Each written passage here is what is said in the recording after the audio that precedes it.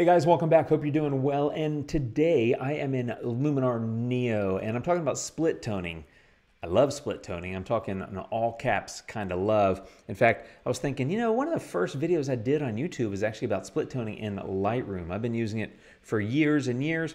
And anyway, it's a very powerful tool. It's great at helping you control colors, which I love. And I've been mentioning in a couple of videos that I will do a split toning video. Here's a split toning video in Luminar Neo. Let's get going. I'm going to walk through what it is, how it works, when I use it, and talk about why I use it. The why is kind of obvious, which is adjust colors and enhance colors. But let me show you some examples. I've got a photo here, and I've already done a tiny bit in the Develop tab. So I took it from that to that. A little bit of contrast. I darkened it a little bit. It was too bright. And what I want to do is go into, well, it's called toning here in Neo, but it's called split toning in like every other product. So there's a couple of things to be aware of. And well, let me just show you. There's an amount, right? It defaults to 50. There's a shadows and highlights section with the saturation and hue, and then there's a balance slider. Let me walk through all of these. What I normally do is use split toning to enhance a few different kinds of things in a photo, or I should say different kinds of photos. In this case, I've got a landscape that's also a sunset. Those two can be separate. It could be a landscape that's not a sunset, or it could be a sunset that's not a landscape. But when they come together, like in this one, it's a very powerful tool to help you really enhance the mood and the look of said sunset. So what it does, it's called split toning, because you may know that like you can add a tone, like a sepia tone, to an image. Well, that's applying to the whole image. Split toning, it's split because you're separating the highlights from the shadows, and you're picking a color basically and an amount. That's what these two sliders are here. If you look on this underneath where it says highlights and shadows, you've got a saturation, which is the amount, and a hue, which is a color, and you drag those sliders to the appropriate places to do whatever it is you want to do to the highlights or the shadows. So in a photo like this, I'll make sure I'm clicked on highlights, and once you start dragging the saturation slider, the hue slider will activate, which allows you to go pick the color for the section of the photo that you're adjusting, which would be the highlights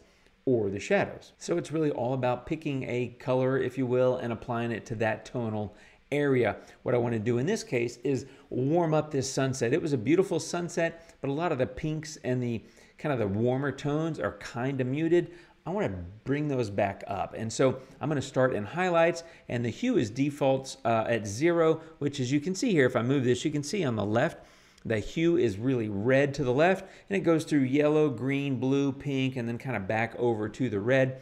I'm just going to leave it all the way to the left at red. Saturation just drags more and more of that into that tonal area. Again, I'm on highlights, so that's the tonal area that we're adjusting. I'm at saturation of 47. The more I go, the more intense it gets. Truthfully, that looks gorgeous to me. Now, it might be a little too much to you. That's understandable. But you can come in and take the hue and just adjust accordingly. If it's too much red, say you want a little bit more of kind of orangey yellow, you start dragging it this way, and you can see that that's adjusting. Again, still in the highlights, but you have the ability to make edits here. I'm going to go with a hue that's more in the red because it's kind of looking kind of pinkish. By the way, if you go over here, you get basically back, it's kind of like a circle at the far end. To me, 360, I'm getting the same look as I got at 0. But up to that, I might get a little bit more pink here in the 288 realm. And then saturation, again, drag more of that. I'm getting a slightly different look than I had at a lower saturation and a different hue. Of course, because it's a different saturation level and a different color effectively. So that's how I use it on sunsets. Now, you can also go in and adjust shadows. I very rarely will add warmth to shadows.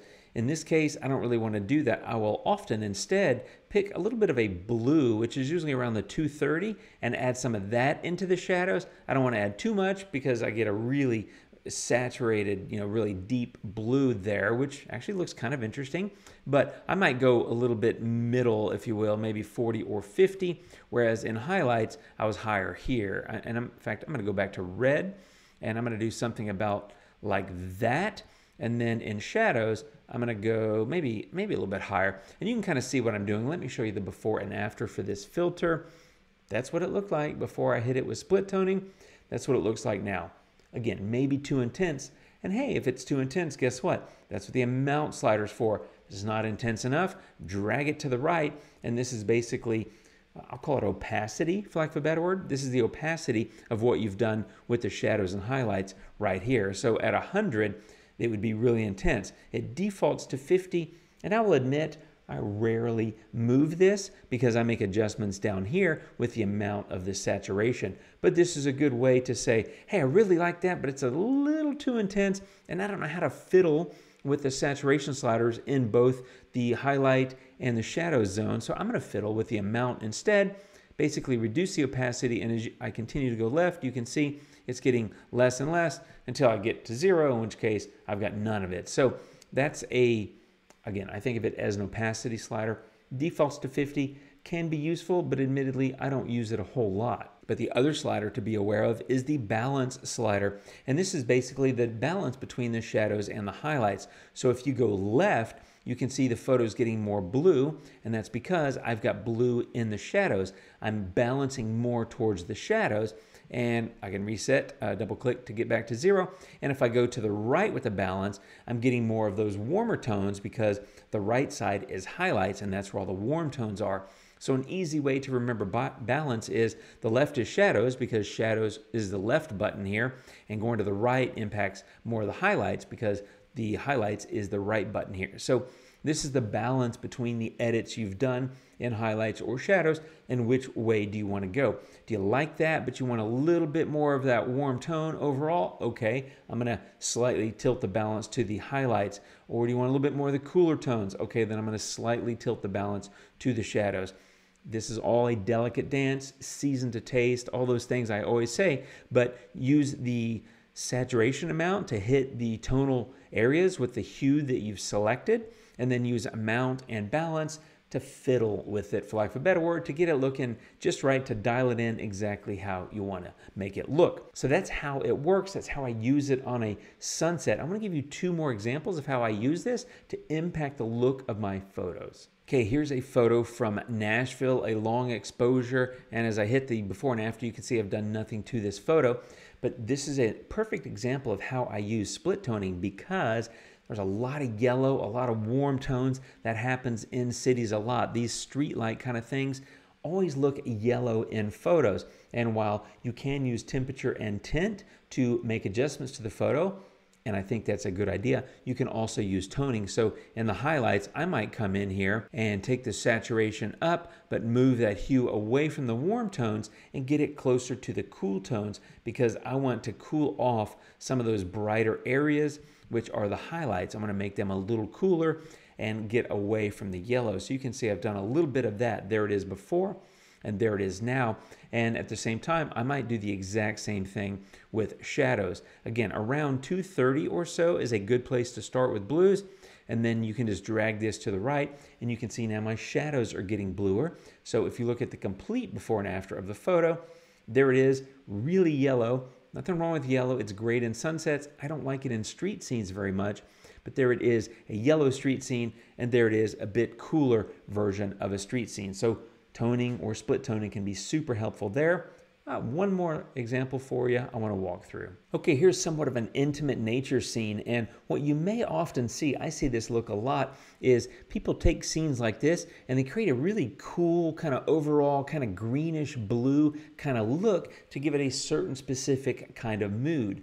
To me, I look at this photo and I definitely see a lot of green, but I see a fair amount of warmth, like in the rocks and the rocks that you can see kind of underneath the water and the waterfall. There's a lot of warmth there, and I want to cool it off, make it look kind of like a mysterious, moody kind of overall feel to the photo. So what I'm going to do is get into the highlights and shadows, make some adjustments. Now, one thing I'm finding in beta at least is I've got to click once on the amount in order to sort of activate this highlights and shadow section. So if I don't have it turned on, I can't get to that saturation and hue in either section. But once I click here, it is seeming to activate it. I don't know if that's because it's beta or not, but whatever, it's easy enough. So saturation, I don't want reds and warm tones, right? I'm not doing to highlights here what I might do in a sunset. This is an intimate kind of cooler thing. So once again, I'm going to the blues, and that's maybe around 230. That's kind of the blue that I like. And I might put a little bit of that into the highlights Now, that's hitting the water, so be careful. You don't necessarily want blue water, but you can cool it off by going, maybe mid to high numbers, but not going all the way.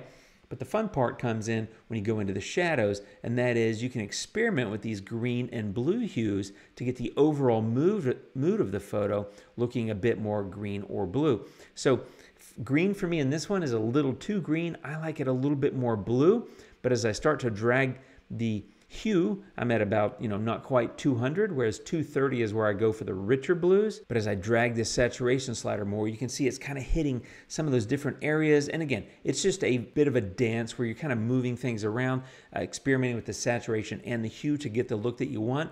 But here I am at 209, and I've got a really cool kind of bluer, the greens are rich. It's not blue, but it's cool, if that makes sense. So if I show you the before, see what I'm saying now? It's a lot warmer overall look, but now I've got a more intimate feeling, a cooler, like I've found this hidden little waterfall in the forest, which is actually what I did. This was in New Mexico. We were hiking and I could hear water. I just kind of larked off the trail and found this and took a shot. But if you take a look at it, the before, quite a bit warmer, all those yellowy kind of orange rocks, and now quite a bit cooler overall because I used blues in both the highlights and the shadow tonal areas to get that look. So that's something that I see quite a bit where people are creating these intimate kind of nature scenes, and that's a way to go about doing it.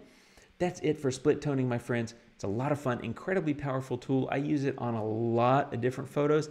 These were 3 examples today, but I highly recommend spending some time playing with it. Experiment on lots of different photos. It can be used in lots of different ways. And of course, don't forget, you can use it multiple times in Neo, and you can just close the tool, reopen it, mask it in if you want to do different things in different parts of the photo. Lots of fun, lots of power, lots of control over colors, which you may know if you've been here before, I like to control. Split toning is a way I do that. Thanks for watching, my friends. Hope it helps. Appreciate you stopping by, hanging out. Let me know if you have any comments down below. I'll see you in the next video. Until then, my friends, you guys take care of yourselves, and adios.